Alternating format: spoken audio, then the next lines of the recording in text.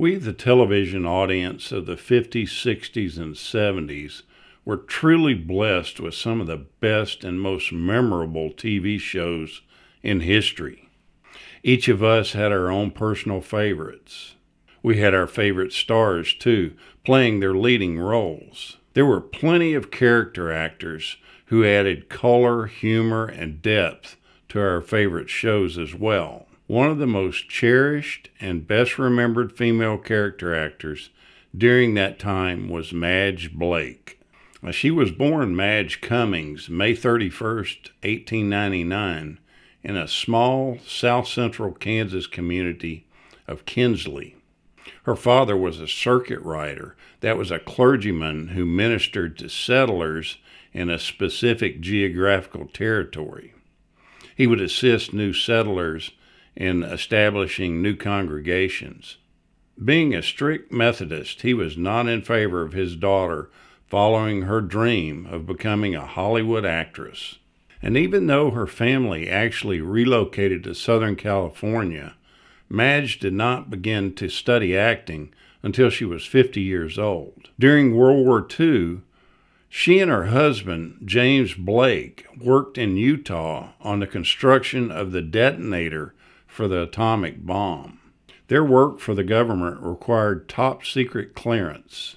Their job included performing many tests on the components for the Manhattan Project. For their work, they received a citation from the U.S. government. At age 50, she enrolled in the Pasadena Playhouse and finally began pursuing her lifelong dream of becoming an actress.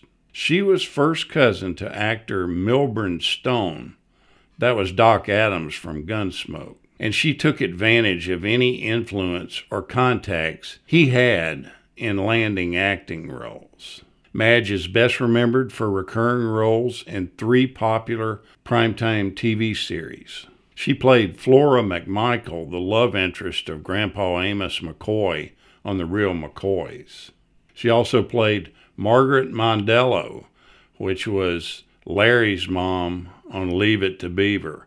Who doesn't remember that portrayal? Goodness gracious, she was as funny as Larry was. And then she also played Harriet Cooper, the aunt of Dick Grayson on Batman. Now here's an odd fact. She was actually offered the role of Aunt Bee on the Andy Griffith Show. Because she was contractually tied to the role of Miss Mondello on Leave It to Beaver, she declined the role.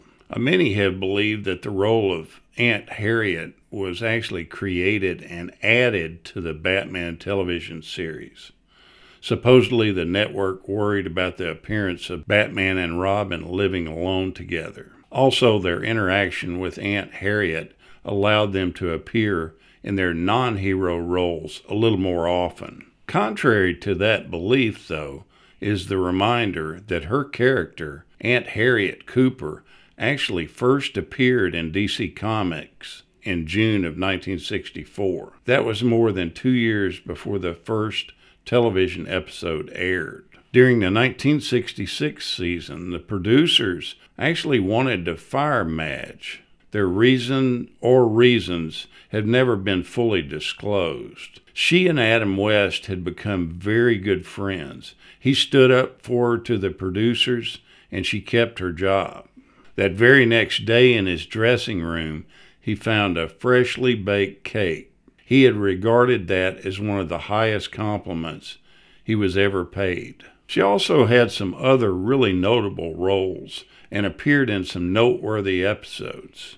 She played Tilly, the president of the Jack Benny fan club on the Jack Benny Show.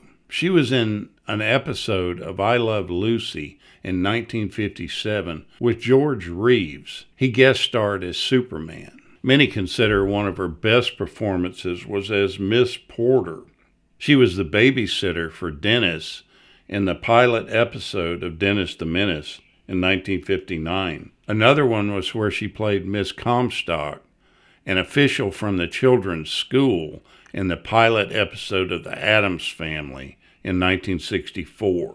Madge's acting career only spanned 20 years. In that time, she managed to achieve a resume of over 120 acting credits.